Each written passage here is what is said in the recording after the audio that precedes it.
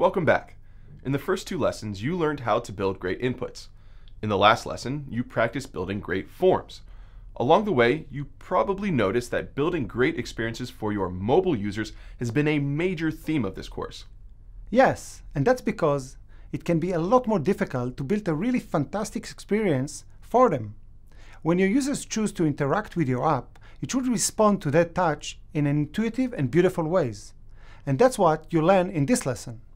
You'll fix a few sites that badly need your help with some better touch events. And at the end of it, you'll be given this course's project. If you feel like you need more practice designing websites for mobile, I highly recommend checking out the course called Responsive Web Design Fundamentals, which I teach alongside Ido's colleague from Google, Pete LePage. You can find a link to it in the instructor notes. Great! First thing first, I want you to see why touch events matter.